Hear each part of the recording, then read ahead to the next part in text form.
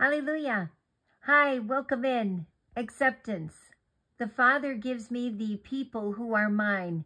Every one of them will come to me, and I will always accept them.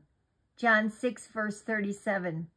The Lord does not see as man sees, for man looks at the outward appearance, but the Lord looks at the heart. 1 Samuel 16, verse 7. If God is for us, who can be against us? Romans 8, verse 31. Before he made the world, God chose us to be his very own through what Christ would do for us. He decided then to make us holy in his eyes, without a single fault, we who stand before him covered with his love. Ephesians 1, verse 4.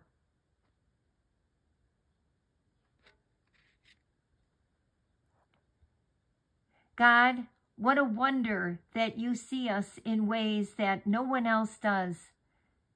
Not only did you choose us before the beginning of time as your own, but nothing can change your mind about us. Thank you for accepting us as we are, not as how we should be. Help us to accept ourselves and each other as you do.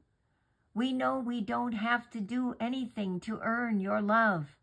As we learn to receive your love without condition, help us to love each other the way you do. How does God's acceptance of you help you to be more accepting of each other?